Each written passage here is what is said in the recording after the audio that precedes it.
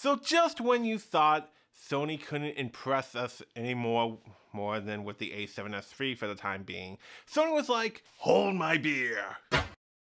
Hey, this is Sony Productions. I'm Ryan. I'm here to film weddings, make films, and teach both the creative and business aspects of filmmaking. If that sounds awesome to you, consider subscribing. So while I was at my day job today, Sony decided to announce something pretty cool.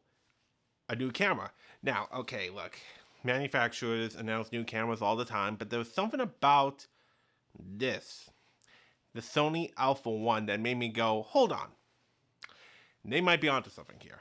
Now, according to the announcement, which I've got right here on my phone, for video-related stuff, it's going to be shooting up to 8K, up to 30 frames a second in 422 10-bit, 4K up to 120 frames a second, and then no information about frame rates at 1080p, but I'm guessing if it's anything like the A7S III, we might get like up to 240. It's also going to have in-body image stabilization, raw out of full-size HDMI, and a bunch of other cool things. And okay, look, I'm going to get to the point here. With Canon announcing the R5, what was it, last year, the year before, and it being kind of a train wreck, I wouldn't blame anyone for thinking, okay, I'm a bit hesitant simply because of the fact it's like Canon attempted this, but here's the thing. What Canon did, is kind of weird. I mean, first they announced this camera that can shoot in 8K RAW, 4K 120, and then they kind of screwed up a lot. They knew about the overheating, so they ended up putting an artificial timer on it, and then when people realized and called them out on it, they're like, okay, here's a firmware update. So it's like now the timer, it stops like automatically when it actually starts heating up, but the thing is, someone was actually able to figure out a way to dissipate the heat a lot better. A YouTube channel by the name of DIY Perks actually found a way. And do you know what he did? He opened up the camera, put some copper in it, and then attached a fan to the back of the camera. And yeah, if Canon wanted to up the price slightly for that addition of copper, okay. But here's the thing.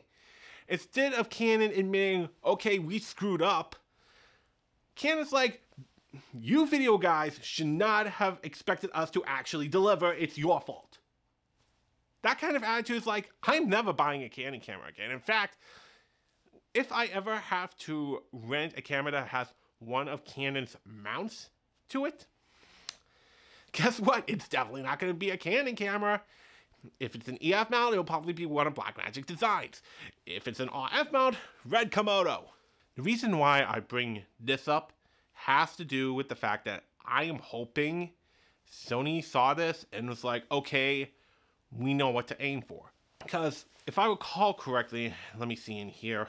Yeah, one of the notes here on the article I'm reading from Alpha Universe talks about how it has a unique heat dissipating structure, keeps image sensor and image processing engine temperatures within the normal operating range, preventing overheating while manufacturing compact body dimensions. It also makes it possible to record 8K 30 frames a second video continuously for approximately 30 minutes. Now, okay, they admitted up front right there there's gonna be a little bit of a limit when shooting in 8K.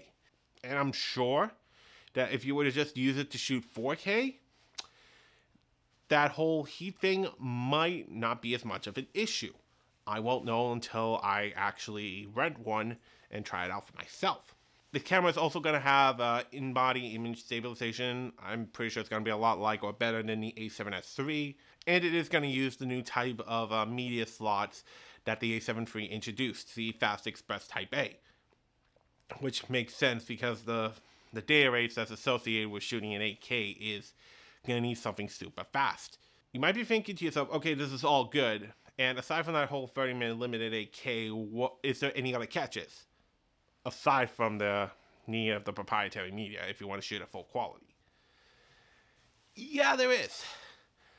The price tag. It's going to be having a price tag of $6,500 to purchase. Kind of one of the big reasons why I said I was simply gonna rent it. Because like, yeah, the whole price tag kind of makes it impossible for me to actually purchase, at the very least at this time. But I gotta say, with some of the stuff that Sony has been doing lately in the consumer video space, I gotta say I am definitely considering giving it a shot. I did mention in one of my last videos that I am looking at shooting possibly the Red Komodo for a big scale project. But with this announcement, I might actually also put the Sony Alpha 1 into consideration for that. But I want to know what you think. Please leave a comment telling me if you think, hey, Sony Alpha 1 looks awesome. No thank you. Just let me know what you think. My name is Ryan, and I'm out. Peace.